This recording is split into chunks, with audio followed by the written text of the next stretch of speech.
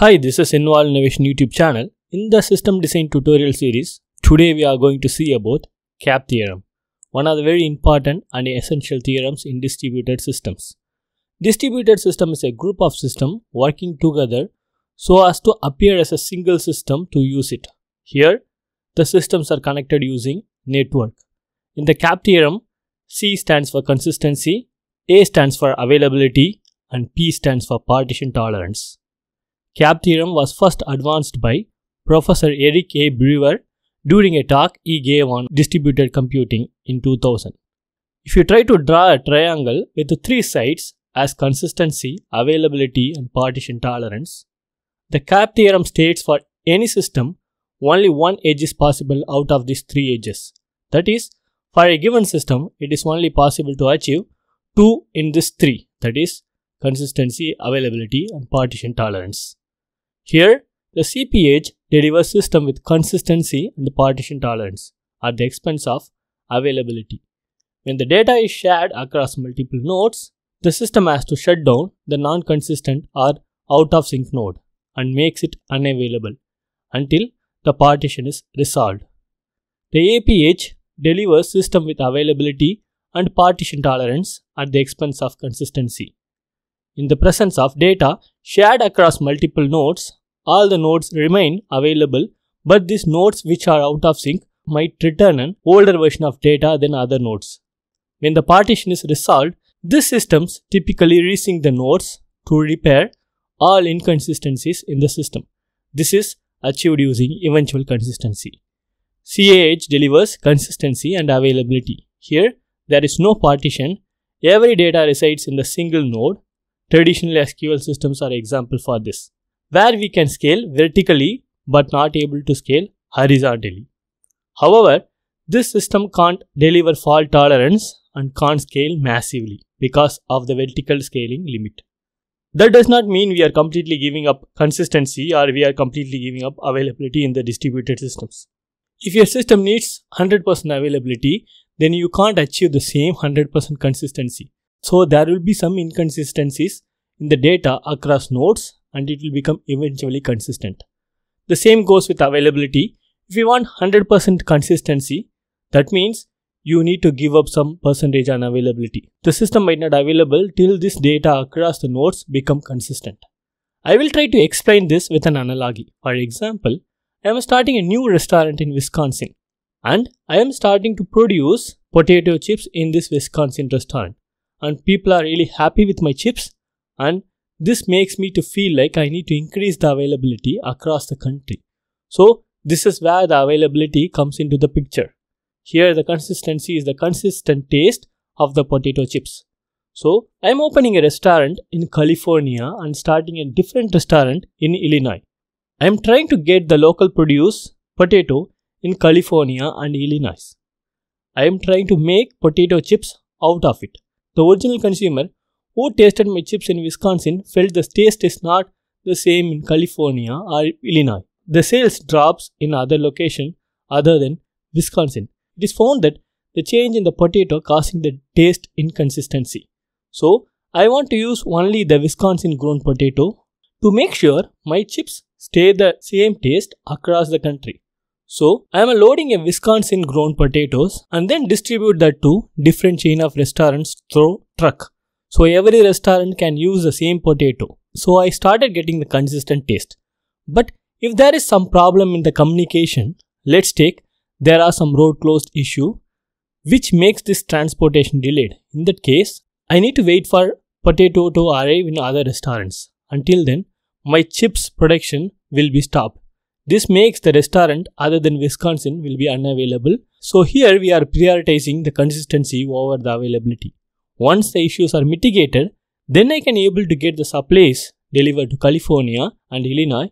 Then I can start chip production in all the restaurants. If I try to prioritize the availability over the consistency, I can use local grown potatoes till I get the Wisconsin grown potatoes. So there will be inconsistency for some time until the Wisconsin grown potatoes arrive. Once it is arrived, then we will get the consistency back. So this is eventual consistency. In the eventual consistency, the system will be inconsistent for certain time And then once the inconsistency resolved, then all the nodes will become consistent. That is, the taste of the chips in some restaurants are out of sync for some time. Once the Wisconsin grown potatoes arrive, we will get the consistency back. Now, we will compare this analogy to our distributed systems. CAP theorem. Here, each restaurant is a single node in your distributed system, and here the potatoes are the data, and Wisconsin restaurant is the primary node or the node where the read or write happens from the API. The data inconsistency between the replication node is the taste difference between the restaurant. When the Wisconsin grown potatoes are not available and the restaurant use the local grown potatoes are equivalent to nodes serve the old out of sync data when the data are inconsistent. The availability problem is compared to the momentary stop in the restaurant chips production when the Wisconsin grown potatoes are not available. So here, if you try to draw this as a Venn diagram, consistency, availability and partition tolerance, here the consistency and partition tolerance can be achieved with MongoDB. Availability and partition tolerance can be achieved with the Cassandra. The systems which provide consistency and partition tolerance are considered to be strongly consistent systems, and the systems which provide availability and partition tolerance are considered to be eventual consistent system. First, we will see about strong consistency. We will see about MongoDB and how we will achieve consistency and partition tolerance. MongoDB is a NoSQL document database. It only has a single primary node. This is where all the read and write happens from the application API by default. There can be more than one secondary node. MongoDB is a single master system and all the reads go to the primary by default. This makes MongoDB strongly consistent database by default. The primary and the secondary nodes group together to form the replica set. The replica set enables you to create up to 50 copies of the data, which can be provisioned across separate nodes, data centers or even different geographic regions. Heartbeat is used to identify the failure node among the replica set nodes. These replica nodes send ping to each other every 2 seconds. If any node doesn't ping back within 10 seconds, the other nodes in the replica set mark it as inaccessible. If the primary nodes becomes unavailable, then MongoDB cluster will initiate the primary node election among the replica set and elects the primary node in few seconds from the replica set. Here, the cluster also takes care of switching over the client connection and also performs retrying the failed operation.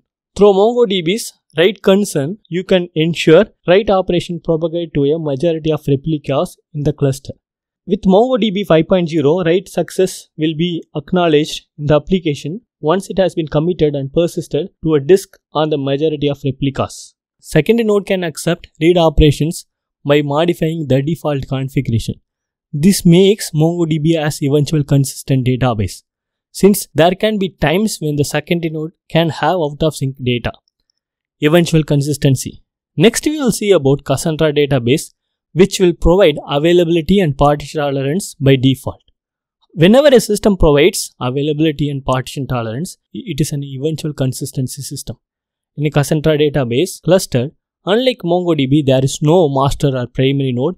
Every node can perform all database operations and each can serve client request. Data is partitioned across nodes based on a consistent hash of its partitioning key. This node, which gets request from the application for that particular data, is the coordinator node for that request. I have covered this in detail in the consistency hashing video, the link of which I have provided in the description. The replication factor determines the number of nodes in which the data need to be copied. Here, the coordinator node is the server instance 4 and the replication factor is 3. So, the coordinator replicates the income data in 3 other nodes. There are different consistency levels in the Cassandra database. Let's take if the consistency level is 1, then the coordinator would have to wait until 1 out of the 3 replication nodes to acknowledge success. Consistency level can be quorum. In that case, the coordinator node will wait for 51% of the replication node to acknowledge success. In this case, it is 2 replication nodes out of 3. If the consistency level is all, then the coordinator node will wait for all the replication nodes to acknowledge success. This means this Cassandra database moved to strong consistency rather than eventual consistency. With Cassandra database, it is possible to achieve strong consistency by making the consistency level to all. But that is not preferred because Cassandra database is used widely for available and partition tolerant system. We can even replicate across different regions for higher availability and increased fault tolerance. Here we have two regions. One is region 1. Let's say it is US East, and there is another region, region 2. Let's say it is US West. There can be different consistency levels. Local 1 consistency level means the coordinator node expects successful acknowledgement from one replication node in the local cluster. Local quorum consistency level means the coordinator node expects 51% of replication nodes successful acknowledgement from the local region. That is 2 out of 3 replication nodes in the US East. Each quorum consistency level means the coordinator node expects 51% of replication nodes successful acknowledgement from all the regions. That is 2 out of 3 replication nodes from both US East and US West. Now we have seen what is CAP theorem, and we have seen what is strong consistency and what is eventual consistency with MongoDB and Cassandra database. Now we will see about PCLC theorem. The CAP theorem states that in the distributed system, whenever there is an issue, we can either achieve consistency or availability. It fails to consider the system operation in the normal state. Here, PCLC theorem was proposed by Daniel J. Abadi in 2010 to address the correlation between the latency and consistency in the normal operations of distributed system. PCLC is summarized as follows. In the event of node failure, a distributed system must choose between availability and consistency. This is what PAC stands for. Else, when running normally, it must choose between latency or consistency. Here, the latency is how much time it needs for each and every request to process successfully. So here, whenever there is a normal operation, we need to consider whether the system need to behave consistent or whether the system need to return the result with very low latency. MongoDB is classified as PC plus EC system, and during normal operation and partition failures, it emphasizes consistency.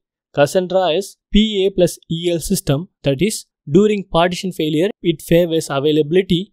During normal operation, Cassandra gives up consistency over lower latency. In this video, we have seen about CAP theorem, and we also seen about strong consistency, eventual consistency with MongoDB and Cassandra database. We also seen about PCLC theorem. Thanks for watching this video. If you find this video useful, like this video, share this content with your friends, subscribe to this channel if you want to see more videos on system design and in computer science topic. Thanks for watching.